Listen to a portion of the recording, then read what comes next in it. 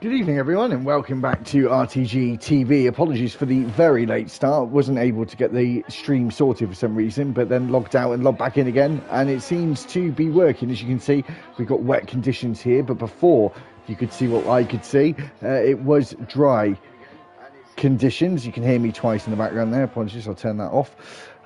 So it was dry conditions. Paul Jones on provisional pole, soon to be pole position, unless the rain decides to stop and the track decides to clear up within the next 3 or 4 minutes, which isn't going to happen. So Paul Jones will be on pole for this sprint race, which will be 27 laps. As you can see, we are here at Interlagos, Brazil, and the best tracks on the Formula One calendar. 2 DRS zones around this circuit, 15 corners. It's 4.309 kilometres in and 2.677 miles in length. We're going to be running, which I've lost actually. Oh, I do apologise to have the compounds up, but no matter, we're running the intermediates at the moment with drivers doing some intermediate lap times. You never know, guys, it could be a wet sprint or race later on, so actually maybe getting a few laps here. And as Jay was saying, who's in 5th at the moment, he said he's happy with P5 and he will take that. It was a 108.2 for pole position. Last time that I've got a note for a stat for pole, it was a 107.8, so we were a little off that. About 3 or 4 minutes to go, or 4 or 5 minutes to go in qualifying, unless everyone retires. Thank you for everyone as well for putting your IDs on. It's just from my telemetry app. I still get the basic info, which is still best than what we get in the game from when we trialled it before, where people actually turn their full telemetry on. Thank you. You have got your full telemetry on, but you don't have to, because I understand that it can mess around with your internet a little bit. So, as I said, I do appreciate you putting your things on, because previously you'd hear me go a bit quiet, and that was me actually.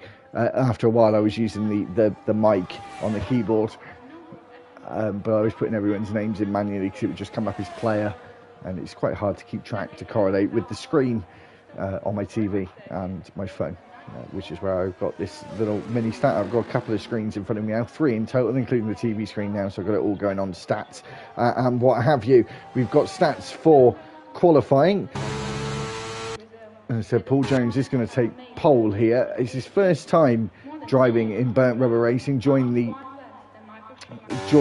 the server only a few hours ago, I think it was today he joined. So he'll be taking pole. So we won't have a stat for that for a full-time driver this week. Mark Bowe is taking one of those 4 pole positions. Chuckle's taking 2, and his brother Chuck is taking the other pole position. So we've got Bisham for Harry as well. He's not around today. Jundy Sunday getting himself into the top 3. First time this season he has been able to do that. He hasn't even qualified. He's qualified 4 times out of 5 inside the top 10, but never in the top 3. And this time it will be one of those. It will be a fifth time for Mark Bowe qualifying inside the top 3 as well, as Chuck just misses out by a fraction, an absolute fraction of a second there. 2 thousandths of a second between him and Jundy Sunday. That was very, very close. Again, apologies for the late start, and hopefully we'll have a good sprint and race after that. At least you got a little bit more content. Seeing as you missed out on some, at least you get a little bit more today with the sprint as we wait for everyone to retire. Apologies for the announcer in the background. It's very, very loud today. It's actually putting me off. It's so loud. So apologies for that. I'll try and talk over her as she tries to relay some stats to the fake crowd. But anyway, we're here for round 6 in Brazil. Oh, golly.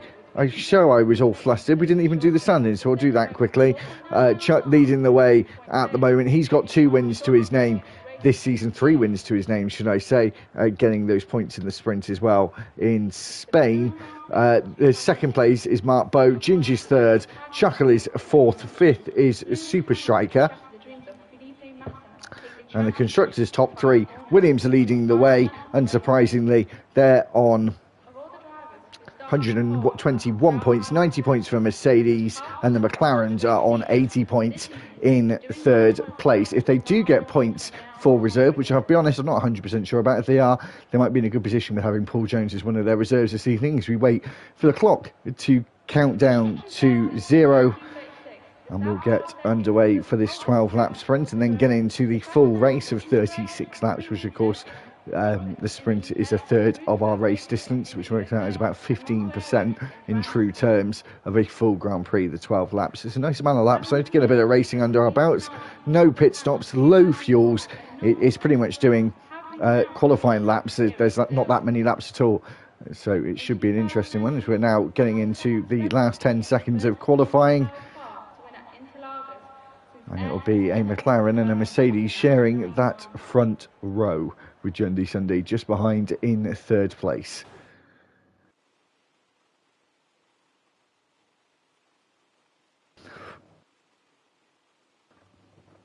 So there you have it. Paul Jones on pole for his first race in Burnt Rubber Racing. Mark Bowe in second. Third is Jundy Sunday. Chuck is fourth. Fifth is Jay-Z. Chuckle is sixth. Seventh is Always Grinding. Eighth is Morph. Ninth is Bish. Super Striker is 10th. Super Calgon 11th. 12th is Lee. 13th is Bootneck. 14th is Matthew. Murph is 15th. 16th is Dave. Ben T. Smith is in 17th, 18th is Percival, 18th is Steve, 19th is Percival, and 20th in last is Pro Live, who actually was disqualified.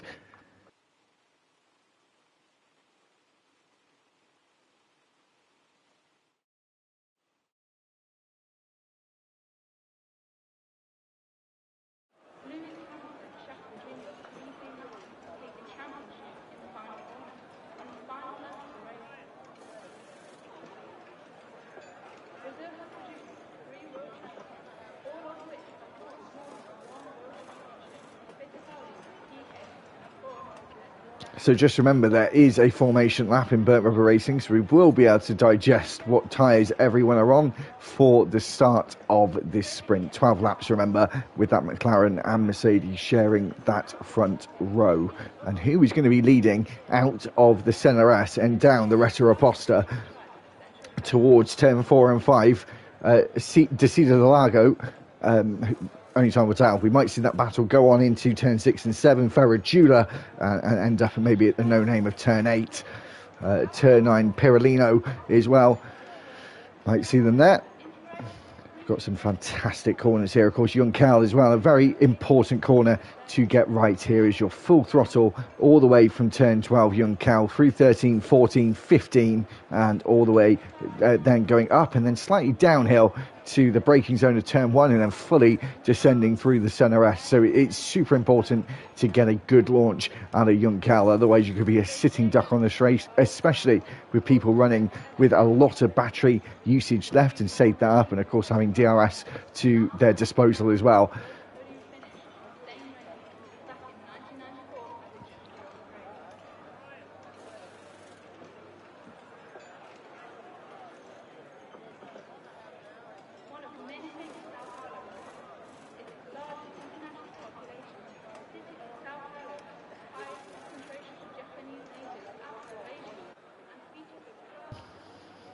So here we go, getting ready for that formation lap. As I said, we'll see whose tyres are on what car.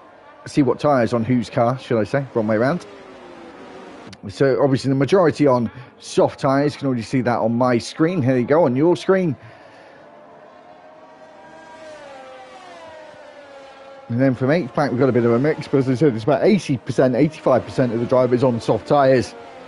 No surprise, you can actually do a one-stop strategy here on that soft and medium, going which way or the other, whichever you would prefer to do.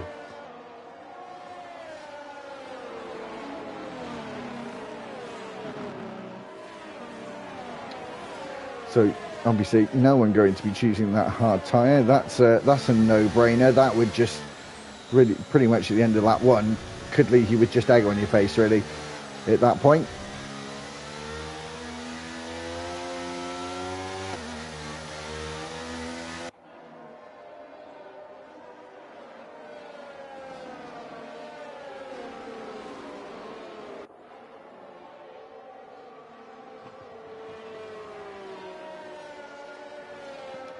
So just coming down through Magulio and into that young cow, which I spoke a lot about before this formation lap. It's so important to get that corner right. It's just absolutely crucial to get it right through there as we wait for Paul Jones to line up on that front row alongside Mark Bowe. As ProLife now exits young cow, and we're all 20 cars are on that start-finish straight now, getting ready to prep themselves for the start. It's lucky that the game holds you here at Interlagos as well, because actually the grid is slightly uphill, so if they didn't, you'd actually have to keep your left foot on that brake pedal whilst setting the revs and then releasing the clutch and the brake at the same time, which they do have to do, because it is, as you can see even from our screens, it is an uphill start to proceedings here as ProLife gets himself into position, and we now wait for those 5 lights to start going out. We've got 1, 2, 3, 4 and 5 red lights, and we're away here in Brazil for the sprint race, and Paul Jones gets a decent launch here, but so does Mark Bowe. He's almost alongside as we go into turn 1, and so is Jundi Sunday trying to go the long way round. Now the inside at turn 2 of the Senores,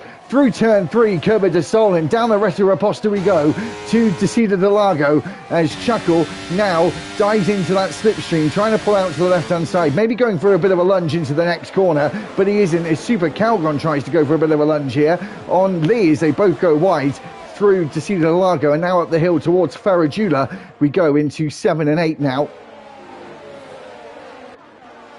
No one really actually switching places at all. We're going to see Matthew go for a lunge here at turn 8. No, but we're going to see Morph off the road at turn 8 and through Perolino, turn 9, losing more and more places to the Alfa Romeo of Full Send Dave as well, as we wait for Ben T. Smith to potentially go for a move here. As you see the Red Bull of Bish cutting the corner.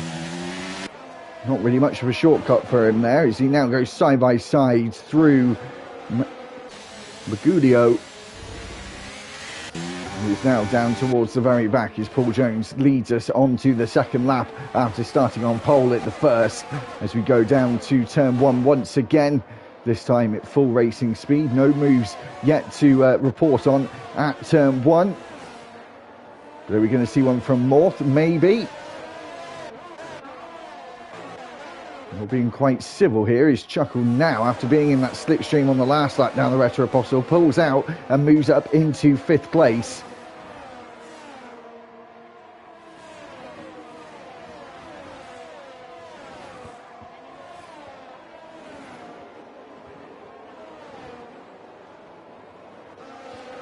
Oh, sorry guys, bear with me a sec.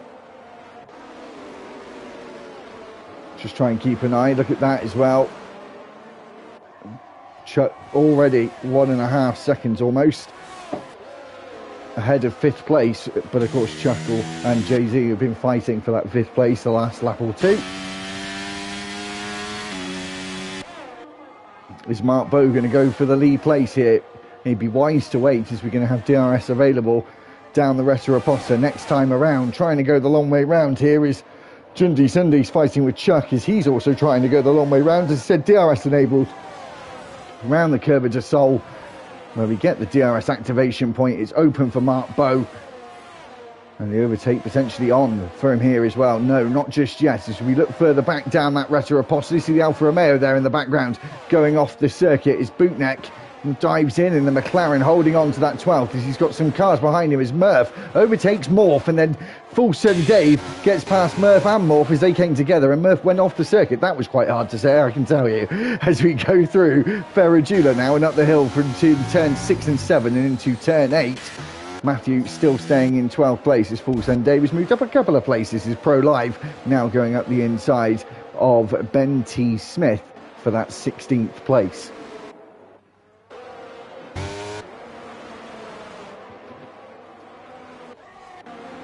As we now make our way back again through Young Cal and up the hill towards that start-finish line, where the slipstream is powerful, effective and lovely for the attacking car, not so much for the defending car unless they have a dose of DRS themselves, into turns 1 and 2 and around turn 3, and again We have to wait and see if any of these guys decide to go for that overtake at the end of this straight. No, none of the drivers at the front. Maybe Lee's going to go for it here. He thinks about it on Super Calgon as Morph gets past Full Send Dave this time as they were fighting on the last lap. But Full Send Dave having none of it, trying to come back at him. He is on that soft tyre, remember? So he's going to have to use them to his advantage in these early phases of the race. That 4 of 12 here in the sprint on RTG TV, watching Burnt Rubber Racing. Make sure you subscribe to the channel to keep watching 3 days worth of content on this channel too, from the founders of the league, founders of this renamed channel, RTG, and then the guest appearance for season 1 of Burnt Rubber Racing, which is closely tied to RTG with its drivers. So that's why I've invited them along to take part on the channel this season until they form their own and go off on their separate ways. But we're obviously trying to get a bit of a following here, and it's lovely to see the 20 drivers as well as we go on to lap 5 and another RTG racer joining Burnt Rubber Racing. Paul Jones, our leader, as we've got these guys fighting tooth and nail for the final places on the grid. Of course, this will set for the race. Look at that commentator's curse. As I said, Paul Jones leading the way as we now have the first retiree. It's Ben T. Smith. We have a safety car deployed under this on this sprint race. Ben actually crashed out there at the exit of Curva de Sol. You just see the tyre marks there. He's gone off the road there actually. His car's already gone. The final car actually getting past the safety car. So the safety car only now has to worry about picking up the leader, and I'm sure no one is going to pit, and if someone does pit, I'm sure everyone will, because that's usually the way of it, to be honest.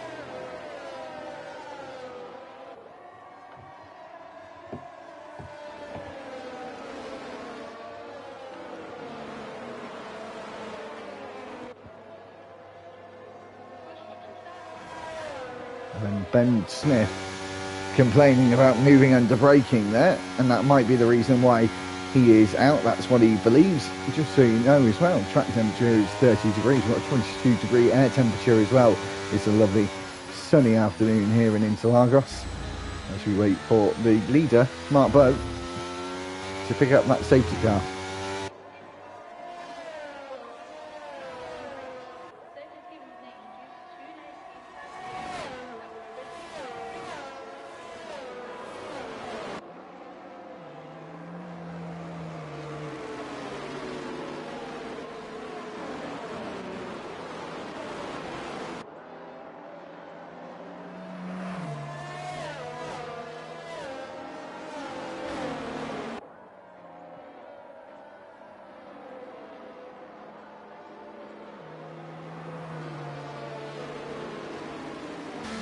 So we'll have this lap under the safety car. We'll have the next one as we wait for Murph and Steve-O to catch up as well. But we always have 2 full laps following a safety car as standard, really. Unless we're getting right to the end of the race. So I think the game can shortcut and just do 1 lap. It has done that in the past. I think the most we can do is around 4 laps. Now this could potentially really help the drivers on softs here. It just gives them that couple of extra laps worth of life at the very end. The only thing they've got to focus on is getting the battery charged up. That's one of the most important things for them.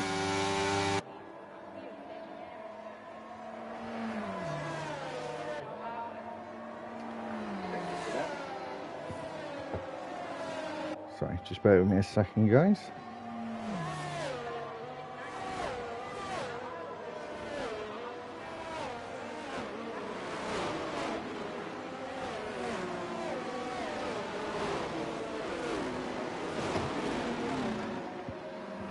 Bear with me just...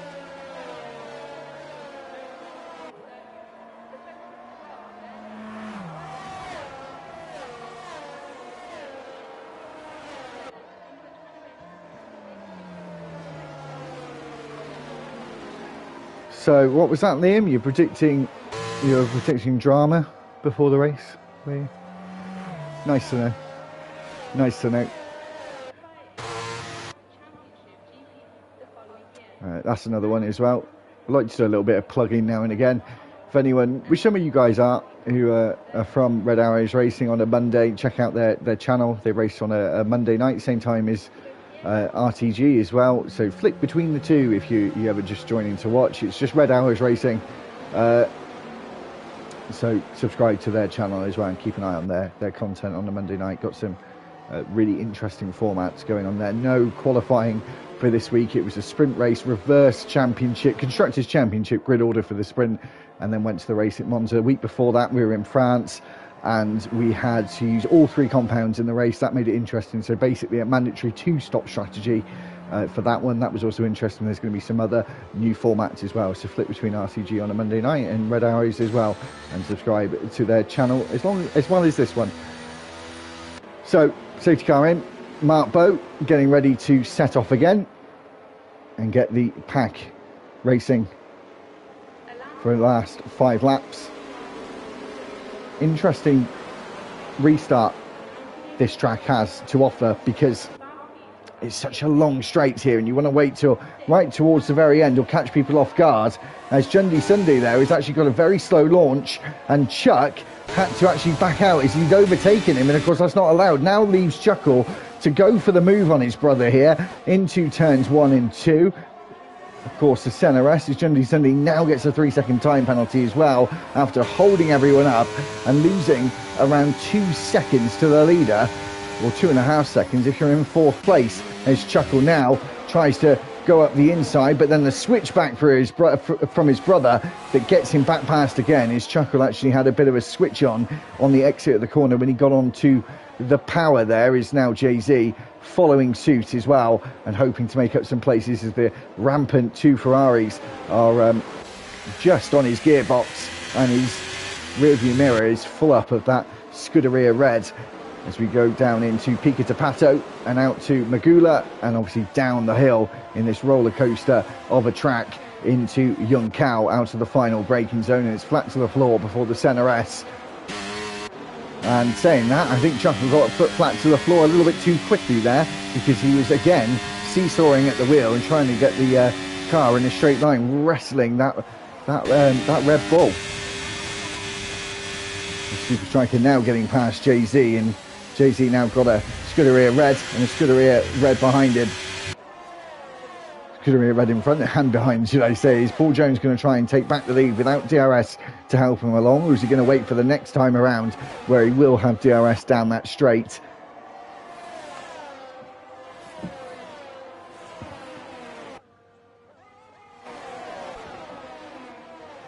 Really seems like the closest and most interesting battle, really. I mean, Chuck is so close to Jundy Sunday as well, but of course he has that 3-second time penalty to his name now, which he isn't going to be able to get rid of, not even in a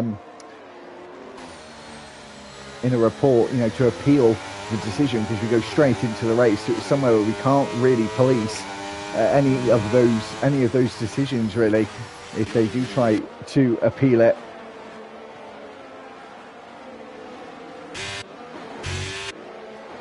Seeing all the guys now make their way out of Young Cal and up the hill, and we're going to have DRS enabled when we get onto lap 10, which we are now with the lead pack. And Mark Bowe now going to have to be looking in his mirrors at that Papaya McLaren, who's going to want that place and feels like it should be his as well.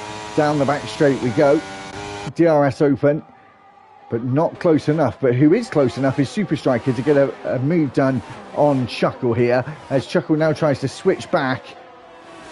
Another great corner to get those kind of switchbacks done is turn 5, the second part of Descida del Lago. Is an interesting one as well, and can fight all the way up the hill. Oh, again Chuckle just out of sorts in the last few laps after restarting after the safety car, and really struggling to manage the car that's underneath him.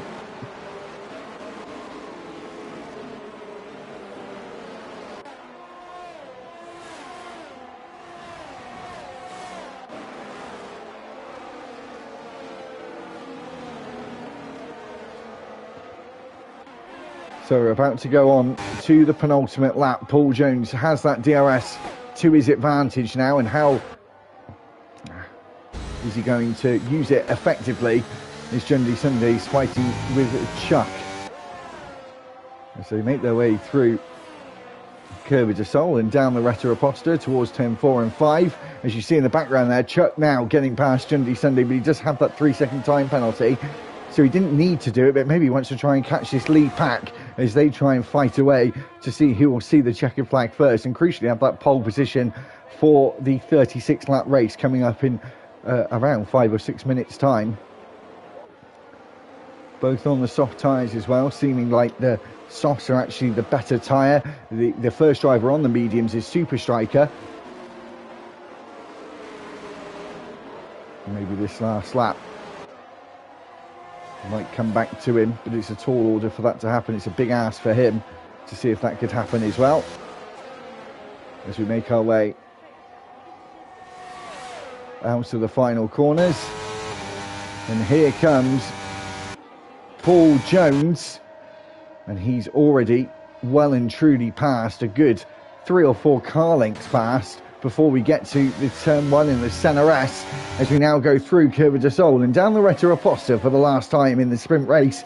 Is he going to use the DRS effectively down the back straight, or is he going to wait for a drag race out of Juncal, which we see so often here at Interlagos? Around turn 5 we go, and up the hill towards Ferrajulia of 6 and 7.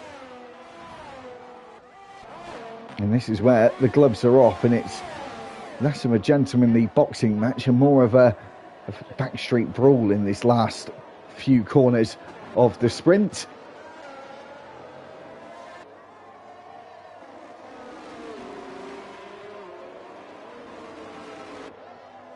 As we make our way around Magudio, going to keep an eye on these front two. Mark Bowe over half a second behind now. He's going to have to get the exit of his life, and probably of the evening as well, to try and see if he can get alongside to the line. I don't think that's going to happen. He's getting closer, but I don't think it's going to be close enough. He gets even closer, but Paul Jones wins the sprint. He gets pole for the race. Mark Bowe will finish in second. Chuck will finish in third place, and starting on that second row alongside his brother in the Red Bull. And Jundy Sunday now moves down into 5th place. Look how close it was though between Super Calgon and Super Striker. Close in name, close by time.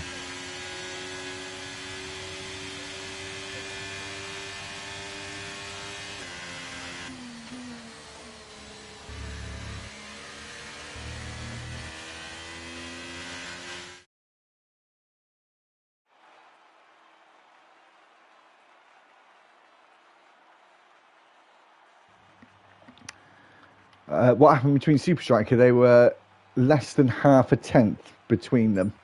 That's how close they were. So that sprint result means Paul Jones started the sprint on pole. He continues to stay on pole for the race. Mark Bowe will start second. Third is Chuck. Fourth is Chuckle. Jundy Sunday is fifth. Sixth is Always Grinding. Super Calgon is seventh, and Super Striker is eighth.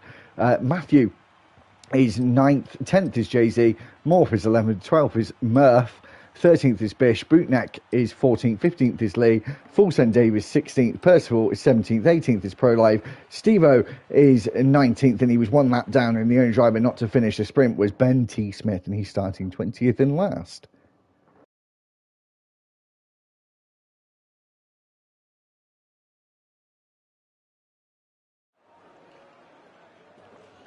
And we have very, very different conditions from when we were in the sprint. Torrential, can see puddles down the pit lane. It's going to be full wet tyres for the start. Are we going to see it dry up in the race, or is it going to be like this for the foreseeable future? You never know here in Brazil. There's always a chance of mixed conditions, and there's always a chance of rain, and there you have it. We've had it twice this evening so far.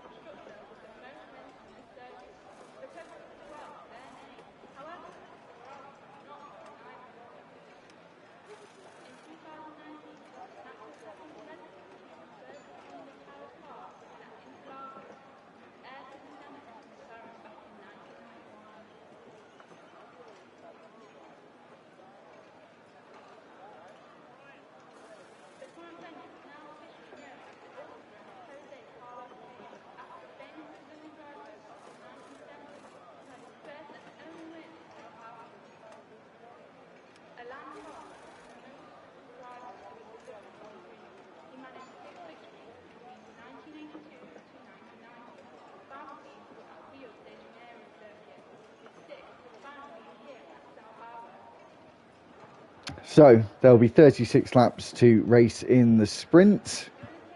Right, sorry, in the race. That would be a very long sprint, wouldn't it? In the race. And hopefully it'll be a good one.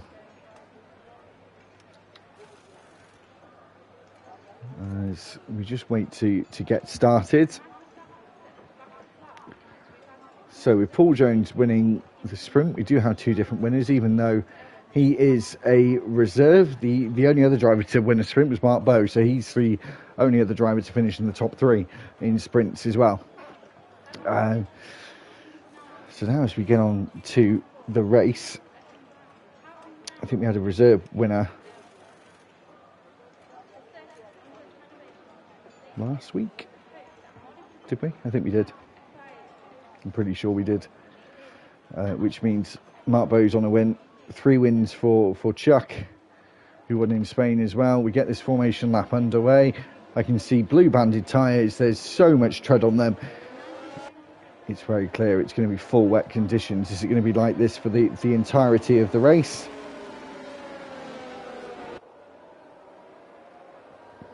Who knows? The weather is saying it's not great by any means.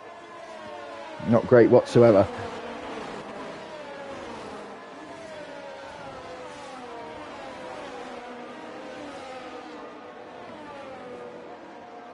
It's a whole different ball game to what we've been used to at this point now. Everyone's got to be on their toes. I'm sure we're going to see more mistakes. It's bound to happen in these conditions. I'm not even going to say I'm going to jinx anyone with that, because it's just one of those things when you come to these conditions. Hopefully the weather will get a bit better, but it is absolutely torrential out there. It is horrendous. There is puddles all over the circuit. They say, Cobas' EA say that you can red flags for the weather being too bad. I don't know if they'll do that in online races. I'm not 100% sure. We'll actually come a quick look whilst we're on the formation lap. I think we should have red flags on. Rules and flags. Red flags reduced. So red flags are reduced in Burnt Rubber Racing, but we can still have them, potentially have them in these conditions. I wouldn't be surprised if we did. So as they all now make their way up the hill to that start-finish line. As I said, the start's a very different prospect. Usually for me, preference when I still do, but just having some time off from this game. Not going to play this game anymore. Hopefully the next one will be better. Got my doubts, but hopefully it will be. Yeah, wet conditions. I straight hold the upshift panel, this clutch. Then when the lights go out first, and then click it straight away, go straight into second, then straight up to third, dull out the wheel spin, try and get the best launch you can, knowing that it's not going to be very good anyway. It never feels good in conditions like this as we wait for drivers to line up on the grid. Bootneck getting disqualified there, going too long in the box as we wait to get started, and we wait for the lights to go out. We've got 1, 2, 3, 4 and 5 red lights, and we're away here in Brazil for the race itself on this rainy afternoon, and we get underway reasonably well from Paul Jones, but he seems to slip and slide as we go down into turn 1. He's got Mark Bowe on his inside. He's got to be careful of that as we all go through turns 2 and 3. There is a yellow flag at the top of the hill as the two leaders is Paul Jones slipping and sliding and getting off the racing line. That would usually mean more grip, but in game it isn't the case, as you've got to stay on that racing line to get the most amount of grip. As Jay-Z getting past Matthew at that point in time, and now Chuckle moving up into third place, and everything's up for grabs in this first lap, especially in these conditions, as we see Matthew now try and send it to the inside at Ferragula. He gets past, and Bish tries the same thing, tries to follow him through, trying to get past Jay-Z, who's now gone wide and completely off the track, and he's lost 1, 2, 3, 4 places, 5 places now after turn 8. As Lee's now off the road trying to keep it on the tarmac. He gets it back on the tarmac just in time. The wall was coming at him thick and fast, so that surely would have made him have a little bit of a nervous wreck there, as we now exit Young Cow, and Jundy Sunday getting a good launch there, and he's getting closer and closer to Chuck. Of course, we're not going to have DRS, and everyone's just going to have to hope to late brake here and be confident on that left pedal when we go down into long braking zones like we do here at turn 1. But all we see is literally just a sea of spray at the moment as Ben T. Smith comes into the pits after he did retire on the first lap, and he's already back in the pits. He retired in the sprint. He's in the pits on the first lap, should I say, as Super Striker gets past Super Calgon now as we go down into Descida del Lago.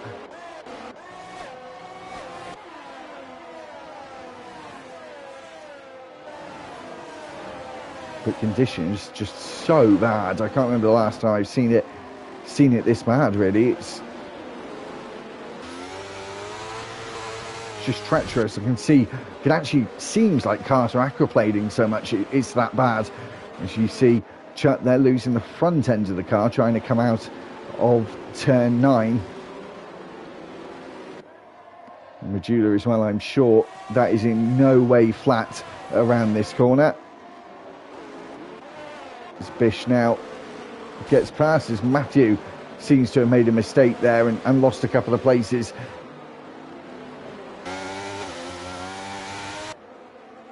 Just everyone sort of in the same boat. Sorry for the bad pun, but really are sort of in the same boat, really, especially in these conditions. As we see Jundy Sunday, think about it. He was given just enough space, but it was lovely defending from Chuck, actually, because he invited him to go there. I think he kind of knew he wasn't going to go for as big a launch as he did. His Murph now falls down the order is we're watching Chuck actually get out of shape out of turn 3, which he's done several times this afternoon already, and Chuck defends the inside beautifully there and doesn't actually leave enough space, but he has left enough space here at turn 5 for that inside line. But Jundy's going to have to try and go all the way around the outside, and in these conditions that is a tall order, but maybe not trying to go for a switchback, but he's all over the back of Chuck. Jundy looking very comfortable in these conditions, but not having the straight line speed to attempt an overtake in any way. So he's somewhat just being held up at the moment.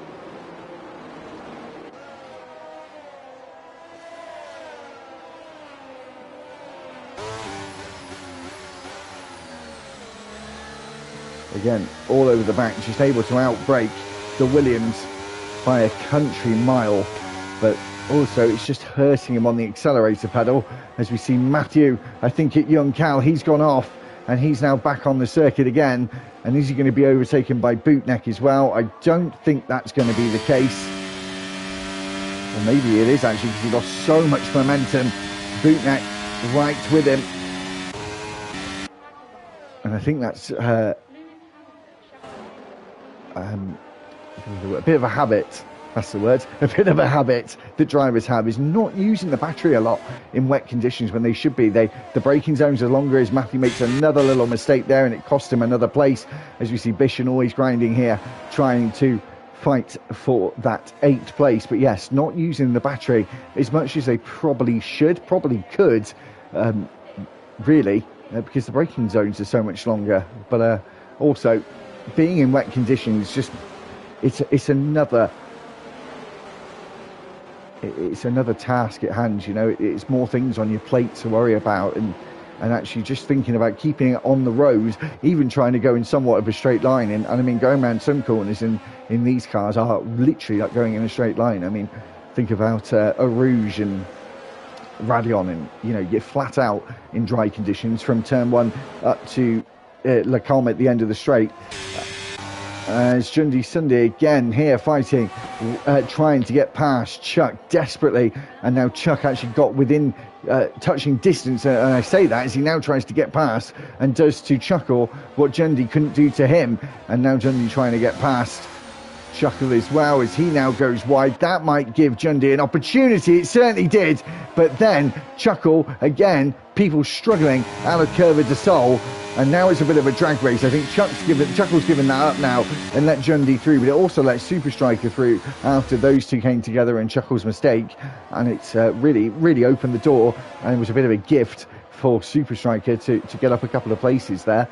But yeah, as I was saying, these conditions, going in a straight line is not easy whatsoever. So the mental task, and as I said, places like Belgium all the way up to the Camel Straight and beyond. You're flat out, and these cars are so easy to do that. But in these conditions, it's just something almost unnatural for driving these cars, because the majority of the time they're driving in either damp, wet conditions, but not torrential like it is here. This is actually quite rare. You don't see it all that often. And some of those drivers are absolutely loving it and actually just loving these conditions and being able to show their skill. And these kind of conditions also can really show what a driver's got in terms of their skill. They might not have extremely, extraordinary raw pace, but when they come to these conditions, just their knack of, the hand-eye coordination, the confidence they have in the car, and knowing the conditions, and somewhat it is a bit of a guessing game. You kind of have to be a bit of a magician in these conditions and just kind of sixth sense where the car's going to go, where the grip levels are, and especially in the sim as well. That's extra difficult. Seeing as here is always grinding. Thought about the grip levels in the entry of that corner there on the inside. But I find in Codemaster EA games, whereas in real life, going off the racing line in these conditions would be better, staying off the stones and the marbles, it's actually the reverse, and staying on is the better option, especially trying to stay out of these puddles as Jundy Sunday now loses a place. And you've got Chuckle again breathing down his neck. These two came together a couple of laps ago at Curva de Sol. Top two still within 1 second of one another. Chuck, as I said, dropped back quite a bit now. They've got a bit of a margin. I mean, Mark Bowes got around a 4.5 second margin to the next car after Paul Jones. And everyone just doing slower laps as well. They're not, putting in quicker lap times. So either the weather's getting worse or they're still just sort of tiptoeing and finding their feet in these conditions, as we're already on lap 7, believe it or not, as well. And you can see that Bish as well, just getting out of shape and off the racing line where there's absolutely no grip at Curva de Sol. Is always grinding now, trying to get past the Alfa Romeo of Super Calgon down into turn 1. Is more thinks about it as well on Super Calgon. He really is thinking about it and almost bump drafting him through turn 5, and then they come together and both go into the wall. I don't think they're out. I think they're both still in, but they've both got damage for their troubles as well, and we'll have to both go into the pits. I'm sure that might go to the stewards room once we finish today's proceedings. But difficult one.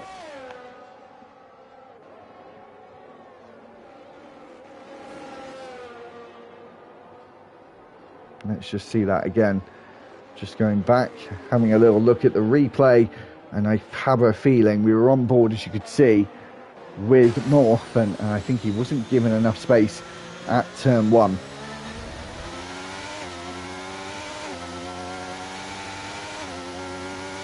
Turn 4, sorry, at that turn, should I say.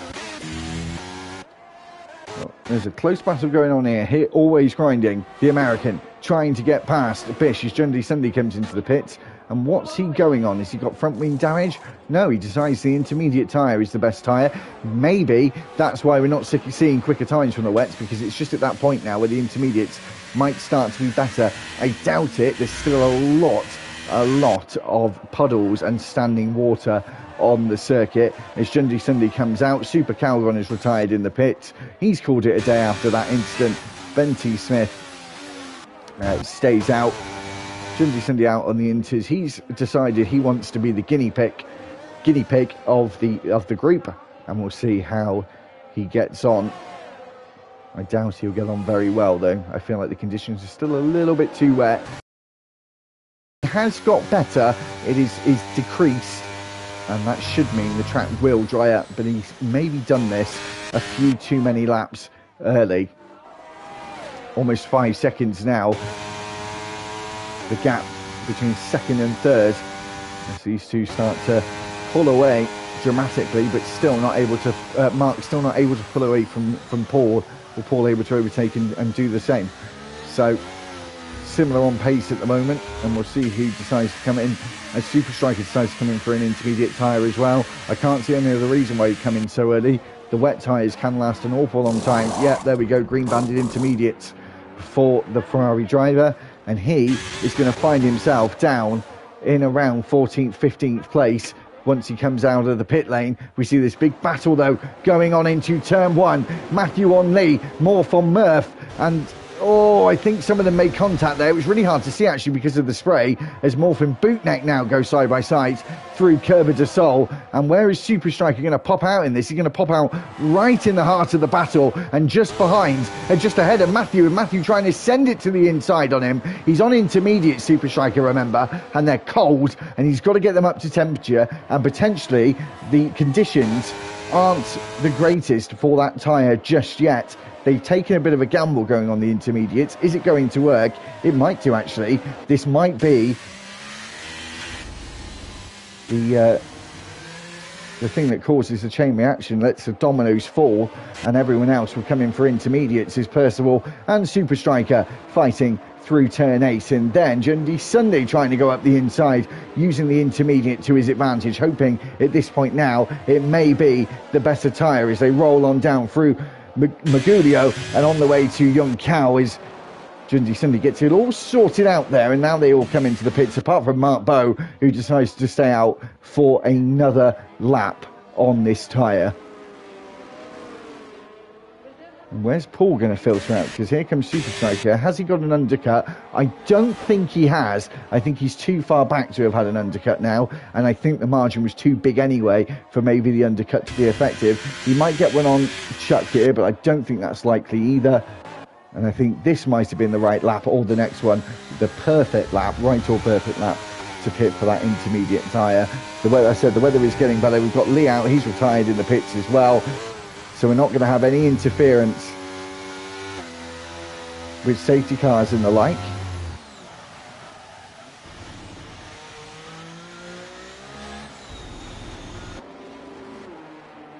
But is Paul going to be able to get an undercut on Mark Bowe? That's the question. Every corner he goes round, the track is getting faster. Super Striker, a purple first sector for him. We'll see if Paul Jones' second sector is a personal best. It certainly is. It's time for the intermediate. Mark Bowe knows it, and this is going to be very close between these two as Paul Jones now makes his way up the hill around turn 14 and 15 and onto the start-finish straight. Mark Bowe had his tyres done. Car's been serviced. As you hear Paul Jones come down the start-finish, he makes his way into turn 1, and so is Mark Bowe. He's on this on the shorter line though, but the track is a lot tighter, and Paul Jones has got a hell of an undercut here on Mark Bowe, and lap 9 was the perfect lap to come in for the intermediate, as he's now almost 2.5 seconds, and it will be out of to see the Largo. 2.5 seconds is the gap between first and second now, and Chuck has made a big dent in that margin they had previously, so Mark left that one lap too late, that is for sure.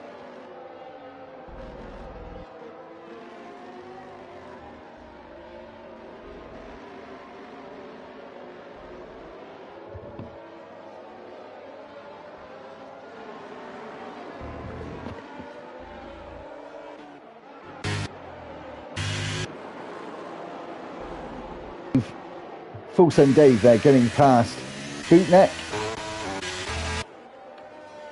And look at these guys at the back, 11th all the way down to 16th with time penalties. And a mixture of 3 and 5 and 8 second time penalties for them. Obviously some of them having a 5 and then a 3 to make up the 8.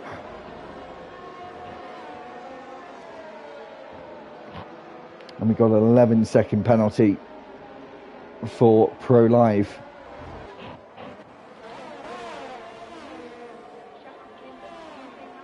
See Bish here looking racy, trying to potentially get past his teammate Chuckle. He's got a 5 second penalty. I feel like he's lifted off and let his teammate go through.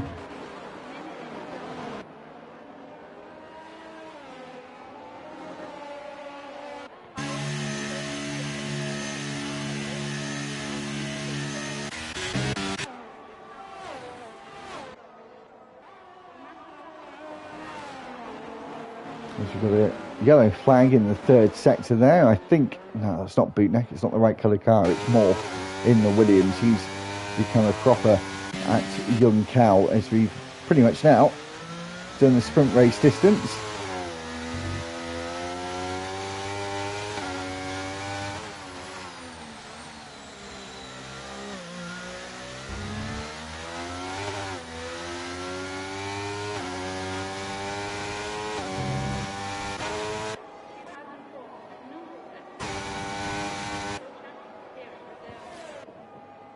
Is the rain, though, at any point going to stop today as Mark Bowe sets the fastest lap time and he's trying to hunt down Paul Jones? We'll have to see if he can close the gap up. It will be very difficult, I say that. Look at that, 1.8 now. He's gained about half a second. He was leading. He did seem pretty comfortable in the lead as well.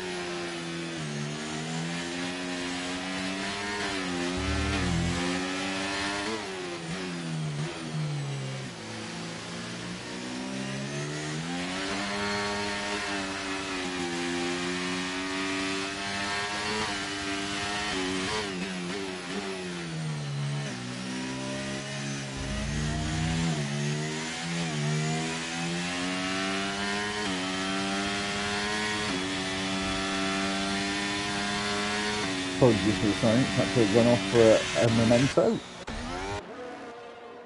Matthew going off the track there at Magulio, between Magulio and Young Cal. He's still struggling out at Young Cal as well. Probably going to struggle to keep that 12th place as well. He certainly is, as Ben T. Smith now comes alongside him.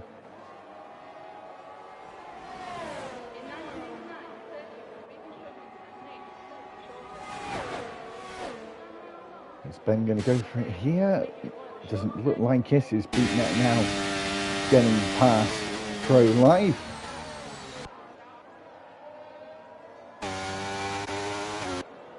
Two seconds, just is hovering around that margin between Paul Jones and Mark Bowe.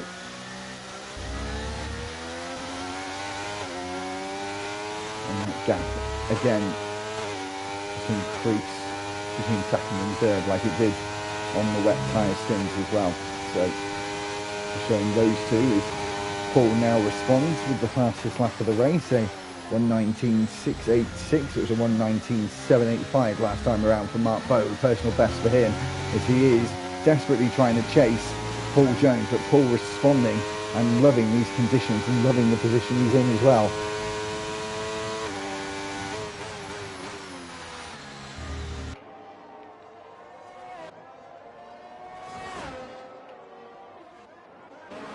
Unfortunately, at the moment, there isn't many battles to speak of, really. It's separated the grid, the conditions getting better. I don't think they're going to improve to a point there with the dry tyres. May do is Matthew now starting to feel a little bit more confident, getting the fastest lap there.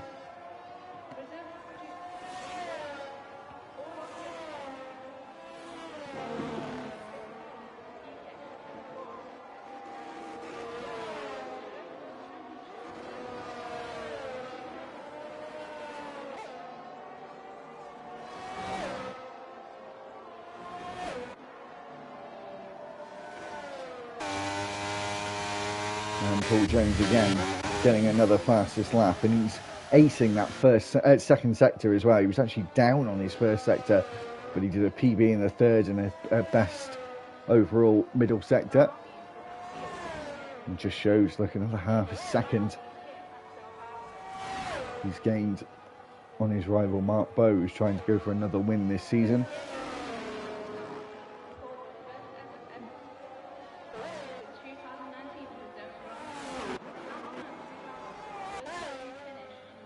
But really, at the moment, everyone's just sort of racing on their own. The only ones that are somewhat close together are Matthew and Murph. And is that a lap car between them? I think it must be. It is indeed. Steve on the lap cars is all look at that. But Matthew almost lost the car again. Everyone's struggling with turns 2 and 3. Seems a lot slippier than everywhere else on the circuit, actually.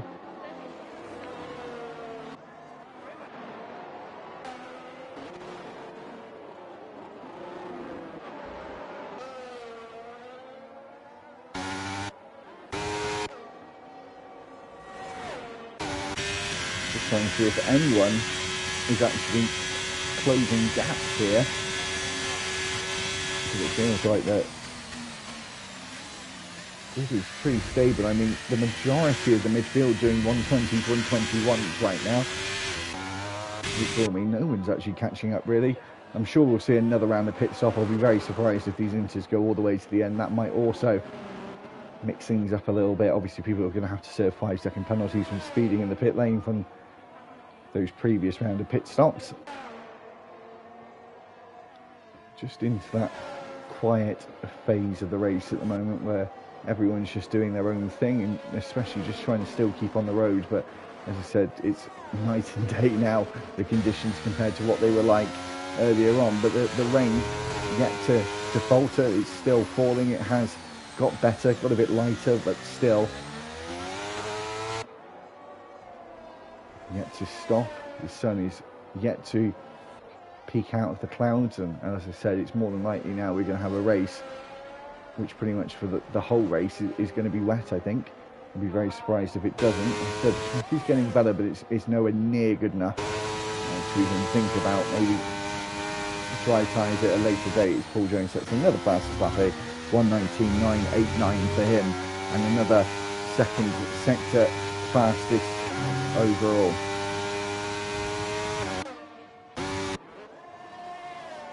Second sector just working really, really well for him at the moment. And the majority of the field done a one-stop. Chuckle now going in for another stop and having to serve that 5 seconds as well, remember. And I'm sure he's going to go on to the intermediates. I think drivers may be trying to long it out, hoping that it would go to dry conditions. And I say that Chuckle's actually retired, not opted to go for another set of intermediates, and he's had enough of this evening.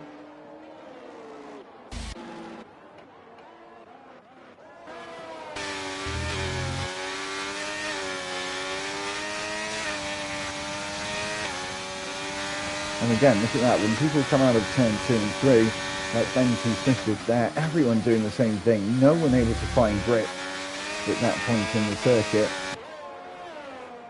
And actually, maybe trying to go a little bit slower through there, actually gaining some lap time.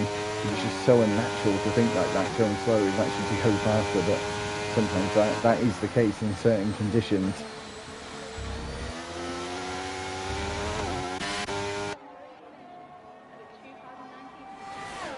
And the yellow flag is just for Chuckle's retired car. He would have actually cost Paul a tenth or two there. He certainly did, because he hesitated where the AI car of Chuckle was deciding where to park up.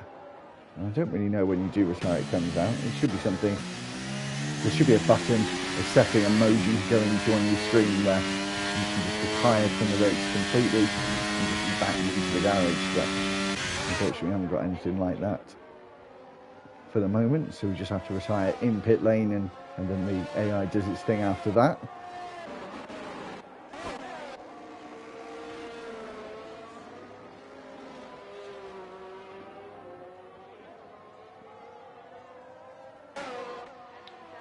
And now the system sorted itself out. Steve-O as well, I have to mention, I don't think he's in the lobby. Paul sets another fastest lap here, and then Mark Bow responds, and the track is getting better as the lap time shows. We have a yellow flag there in that middle sector. That's for Matthew, who's gone off at Ferrajula and rejoins just ahead of Percival, and then loses the back end of the car once again.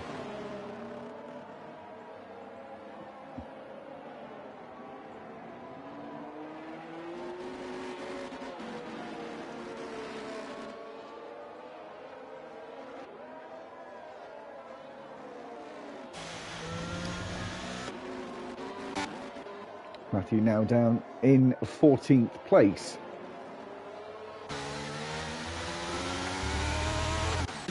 Bootneck within 2/10 of Percival here. It's the first time we've had a close battle for a long time. A good 5 or 10 minutes as the Haas tries to defend from that Alpha Tauri. It's Matthew Pitts, and he also retires from the race. He's had enough as well. A lot of drivers really not getting on with this circuit under these conditions.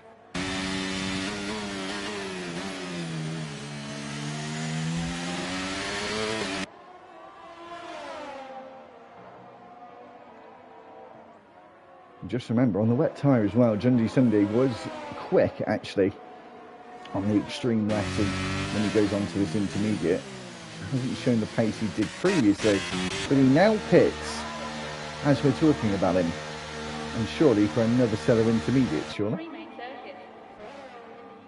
Yeah, he's gone for a new set, and I think again that might cause a lot of drivers to do the exact same thing.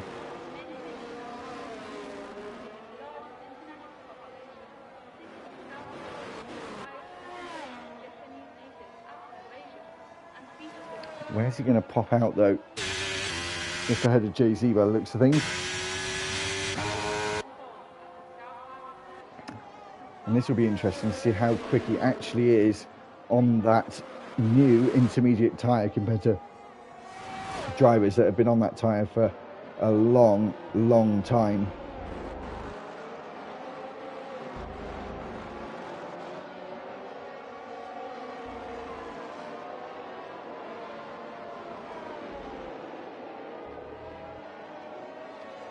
It's showing me though, in my nice little app that I can see for some people, that the tyre actually not in a bad nick actually by the looks of things on the intermediate, but they've all done 11-12 laps on them. It's going to be a tall order to ask them to go to the end, and Jundy Sunday is looking quick on them already, so other drivers, if they know about it, have to respond to it, because we've still got a fair way to go. Jundy Sunday might become a threat to others around him.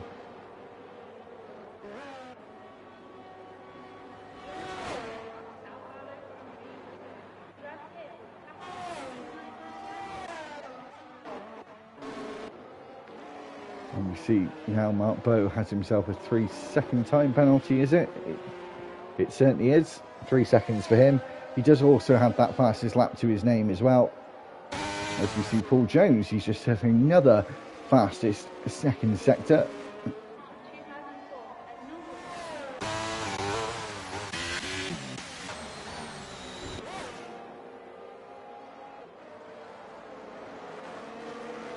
And again, a 1:18.8, that track getting a lot better. And I think others actually hoping that the rain will stop and we'll go to dry conditions for final 5-10 laps, something like that. Jundy though going the other way. Oh, full send Dave there, absolutely on the limit of grip through Young Cow, and he was drifting in slow motion, and Jundy Sunday was wise just to hold back, wait till he got himself sorted to get the overtake done and not get collected by him. So that was very mature driving from him, and he also, after waiting for full send Dave to get it all sorted, he also got the fastest lap as well. So that new Inter looking very quick and closing in on every car that's in front of him at the moment.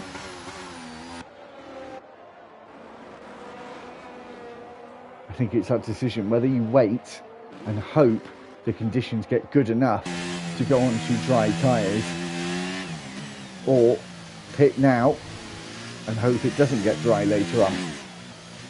It's a bit of a gamble.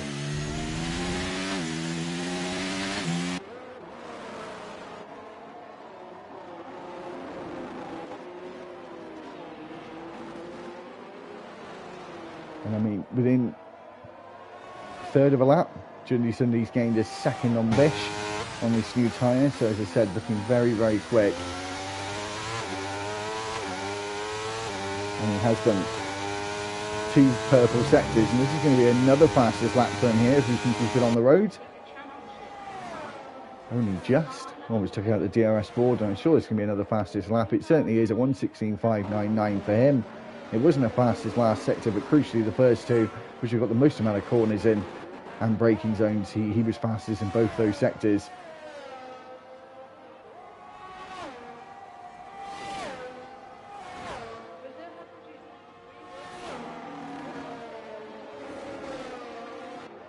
And I wonder what everyone else is thinking on strategy. Oh my days, DRS enabled. And we're still in wet conditions. Don't see that all too often. That could now change the game up a little bit and make drivers think, do they go onto a new set of inters? Do we try the dry tyres at this point? Is it too much of a risk? Is it not? Paul Jones and Mark Bowe both come into the pits. What are they going to go on to? Chuck's going to know they're in the pits. Is he going to follow them in as well? He certainly is. What are they going to go on to? Is it a set of dry? It is indeed. It's a medium tyre for Paul Jones. It's a soft tyre for Mark Bowe.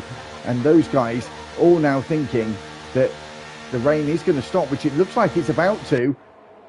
But is it dry enough yet? And has Jundy Sunday made the best call, or did he make the worst call? He's decided to follow them in. I think it'd have been wise. Oh! He's caused Bish to have a time penalty. He hit the back of him, which would have jumped him forwards. And, oh, Jundy Sunday, naughty. Naughty lad. Getting him a time penalty. He puts on the soft tyres as well. So pretty much everyone now who are coming down the start finish are going into the pits. Ben T. Smith thinking, no, it's not time for the dries yet. And we might have DRS enabled, but it isn't time yet. Or maybe it is. Look at that. He's on the limited grip. But he's on 16 lap old inters as well. They'll be turning more and more into slicks every lap as well. And suddenly, this race feels like it's just about to start coming alive here. The guys have got to be careful in these conditions still. It's still damp. It's not the best, but we should have the rain stop any minute. It's saying that on my screen. I only get a slight update. I don't get to see that far in the future, but it's saying it stops. It's saying it's stopped now. It hasn't, but that means it must stop any second.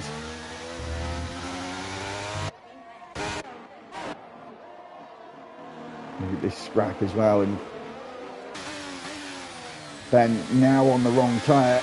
It's gone dry. The weather it's still spitting, but only just, but that's certainly dried up far too fast. We've only gone up a degree in temperature on track temperature. 31 now instead of the 29 to 30 it was in the wet conditions. But again, way too quick drying up here. But we are going to get around 10 laps of dry racing for the final part of the race. Is Jundy Sunday here. He's certainly thinking about it. Thought better of it. He could have had a better line into the corner if he'd not sat on the fence about what he was going to do. Could be close here. I think it is between Ben Smith and Bootneck.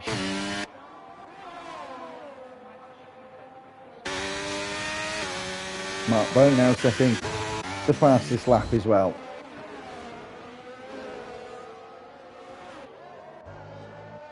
And this gap that in the intermediate conditions was 2.5 seconds. In dry conditions, the positions have changed. Mark Bowe now into the lead. He does have, remember, that 3-second time penalty, so he's going to have to get on up the road to make sure he grabs this win. I have a feeling That might not happen though.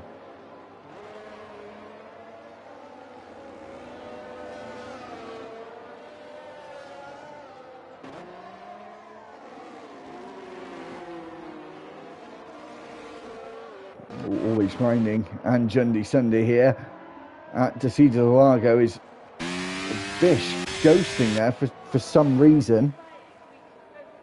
Not too sure why. Maybe he's not in the lobby at the moment.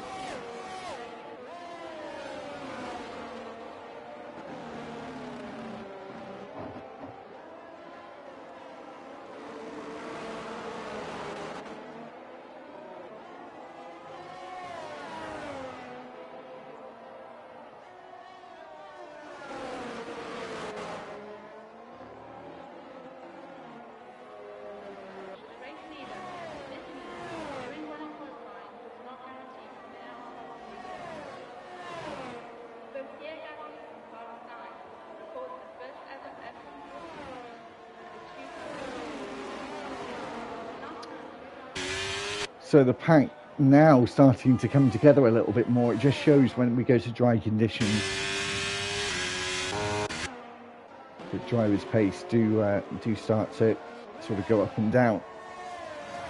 And it brings drivers closer together. Mark Bowe unable to break that DRS. He's only got one sector to be able to break it, and he's now spun around, and Paul Jones is taking the lead of the race, and he's lost it at Young Cow. He might even lose a place to Chuck, who's got a fighting chance here, maybe being second.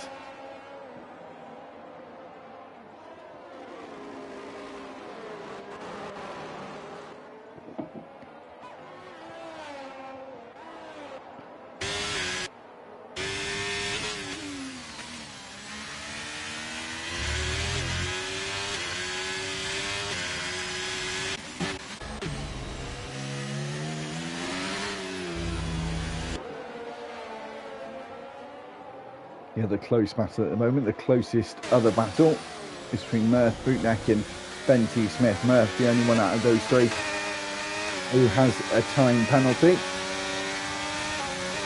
And he has a 3-second time penalty.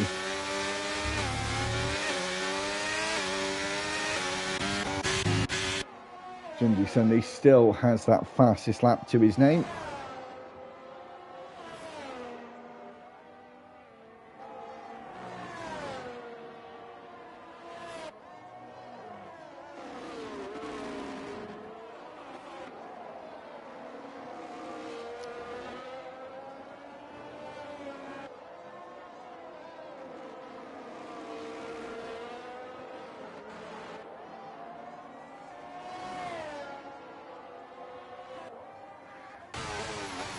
Only 1.5 seconds between Mark Bowe and Chuck now.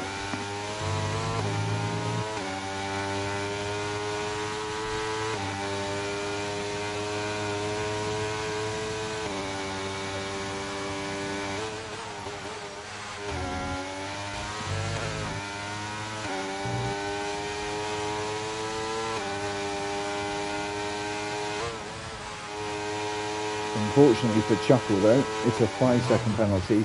Chuck, sorry, not Chuckle. It's a 5-second penalty. So this isn't an even match by any means, but he is within 1 second, which he hasn't been all evening long. He's been in that lonely third place for quite a long time actually.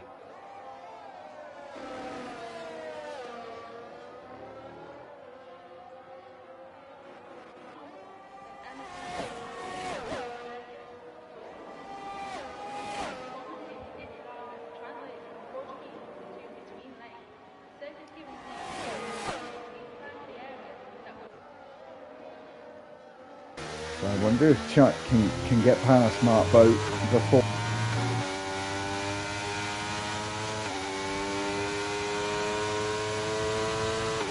He's certainly closing the gap, obviously. DRS being the main contributing factor to that.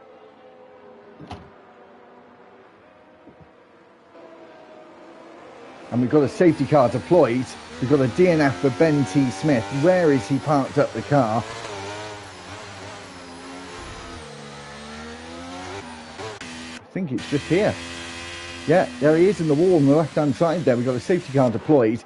That is blown everything out of the water now. It's going to bring the pack back together again. We've got enough laps to bring the pack back together again. And we're going to have about 2 or 3 laps at most of racing, where pretty much the whole pack, I think, are going to be back together again.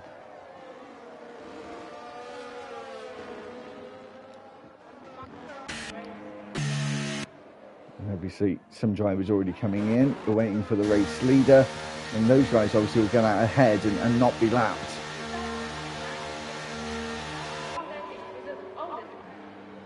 Well, they were close to being. So anyone who's watching on for the whole race, thank you very much. I mean, it hasn't been the most spectacular race up to now, but we could have a very, very close finish to the race. With everyone obviously opting to come in for a new set of softs, and why wouldn't you?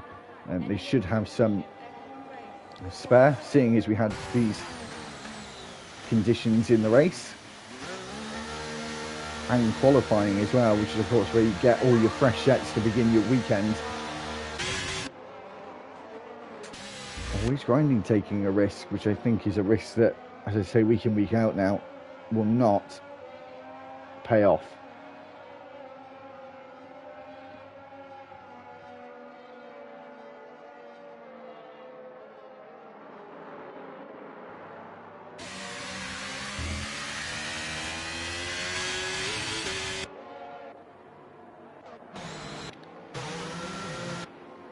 Paul just has to obviously keep it on the road. He's been very, very good up to now. Hasn't got himself a time penalty. I'll see if I can see if he's had any warnings. It's saying 0 penalties, 0 warnings. So he's had no warnings either. Sorry, that's my phone that keeps falling over because I've got like a makeshift stand for my phone, so I need to actually get myself something.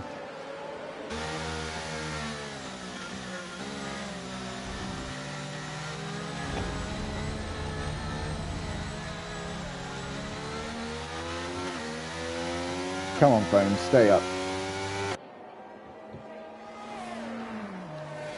There we go.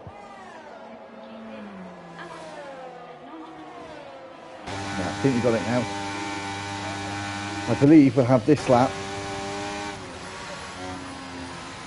Then I have a feeling that'll be it. We've got ProLive who is lapped. He's not going to be able to unlap himself, which is a shame.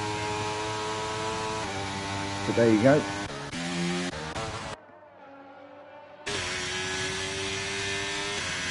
We've got some that are yet to catch up yet.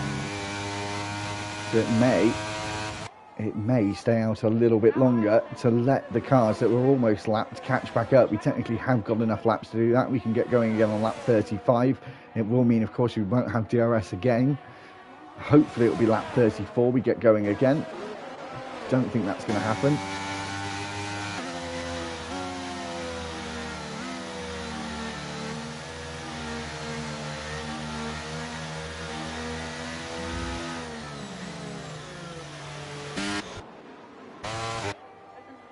I'm pretty sure that won't happen. We will get going again on the next lap. You never know though.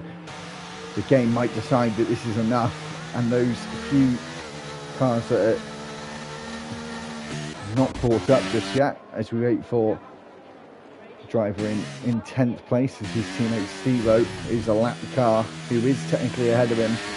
Are we going to see safety car in this lap? Is it going to wait one more lap? I have a feeling it will wait one more.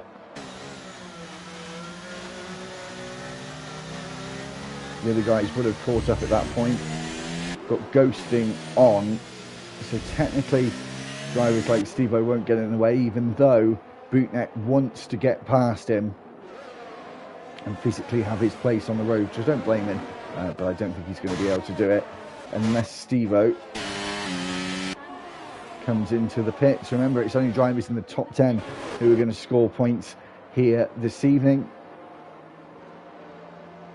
That's obviously an important one to remember as well. And we're going to have 2 laps of racing when we get going again, which will be the next lap. hopefully Percival and Morph will be able to catch up. The other problem they have, they're going at full tilt, not going to be doing their tyres any favours, but on the other hand they will. It's a catch-22 really. They're going to have nicely warmed up tyres once they do catch up to the back of the pack. At this point, if I had the full track lap on, I'd be lifting off a little bit, just waiting, knowing I've got a few corners to catch up, bring the tyres back down a little bit, wait a second, and then catch up to the group, which he's not doing. We're still going to have to wait for Morph though, and we're going to have 2 laps of racing. No DRS, so Bootneck somehow been able to get past the lap car, and now Murph trying to do the exact same thing as Percival and Morph now catch up to the pack, and we're going to have 2 laps of racing once we get the call from race control around this corner, turn 11. But safety car will be in this lap. There we go, and Paul Jones now dictates the pace. It's looking very, very healthy for the Ferraris as well. 3rd and 4th at the moment. Maybe a chance of a double podium for them here in Brazil. Paul doing a very fast, steady pace as he now gets going again. And I don't think he caught anyone by surprise there, as Mark Bowe stays with him. And we have 2 laps to go, ladies and gents, as we go down into turn 1. The Senna S Super Striker trying to go left and right, this way and back, to try and get that 2nd place and hopefully have a chance to go for the win, which he probably never expected 10 to 15 minutes ago. As we go down, the Retta Aposta, Chuck as well, close to the back of that Ferrari as well. Keep an eye on him. Super Striker needs to get the place up here. He's only going to get held up by Mark Bowe because he's going to get that position anyway, as Chuck now getting past, always finding and splitting the 2 Ferrari drivers into turn 7 and 8. Now through turn 9 as we now go down this short little kink of a right-hander to Pico de Pato. Super Striker just not close enough at the moment, not got the speed in that middle sector to challenge. As I said, no DRS in these last 2 laps. It's Jundy Sunday now as they get their penultimate launch out of Young Cow. He's thinking about a move on Always Grinding as well. He was super quick in the full wet conditions. Is he going to be super quick in the dry conditions on that new set of soft tyres? Always Grinding was the only driver as well to stay out, as Chuck now gets past Super Striker, and Jundy Sunday gets past Always Grinding. The 2 Ferrari drivers losing a couple of places in the S's as ProLive retires from the session, and Super Striker trying to fight back. This is a fight for 2nd place, not 3rd place, with Mark Bowe having that 3-second time penalty.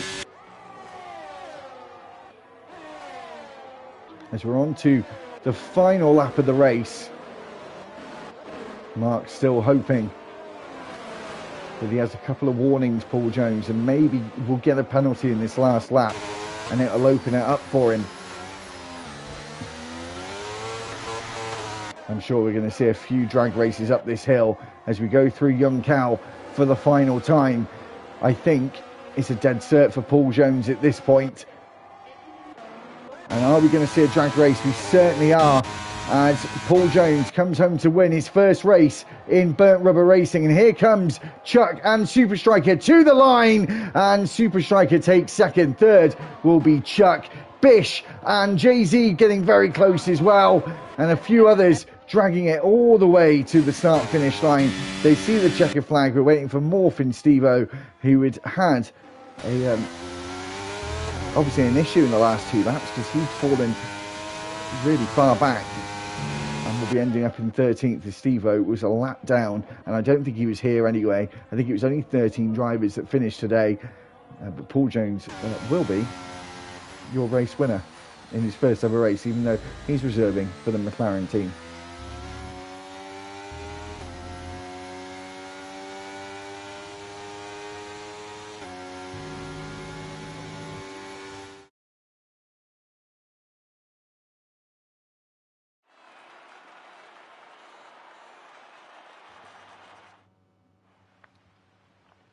So that's your finishing order For today's event, Paul Jones finished in first. Super Striker was second. Third was Chuck. Mark Bow dropped off the podium. Jundy Sunday was fifth. Sixth was Always Grinding. Bish was seventh. Bootneck was eighth. Ninth was Murph. Full Send Dave was 10th, and the last driver to collect points. Jay-Z was 11th. Percival was 12th. 13th was Morph. He had the fastest lap as well. Steve-O was 14th, but I think he'd left the session. Pro Live has been classified as well in 15th. Ben T. Smith, Matthew, Chuckle, Lee, Super Striker, all did not finish today's race.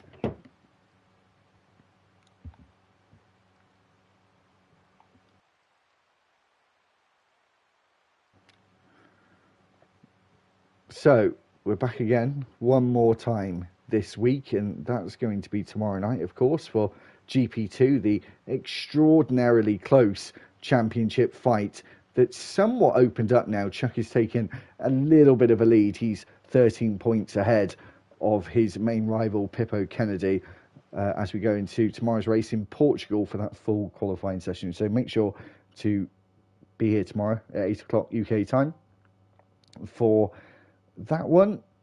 Hopefully it'll be a good one. Next week, obviously back same time, same place. Hopefully we won't have any issues with YouTube next time for Burnt Rubber Racing. And we'll be in Belgium. That'll be a good one, won't it? Belgium next week, just normal standard format, the 18-minute quali, and then it's 22 laps at Belgium, I know that. 22 lap race after that. So thank you very much for watching, everyone. We'll see you tomorrow for GP2, and if we don't see you then, hopefully we'll see you for Burnt Rubber Racing next Wednesday night at 8:30. Until then, keep subscribing to the channel, keep liking the videos, share the content with your friends, and get them to join Burnt Rubber Racing RTG if they want to join some league races. Just remember, RTG is PlayStation only. Burnt Rubber Racing is crossplay, so anyone welcome in Burnt Rubber Racing. Anyway, thanks very much, and we'll see you tomorrow night.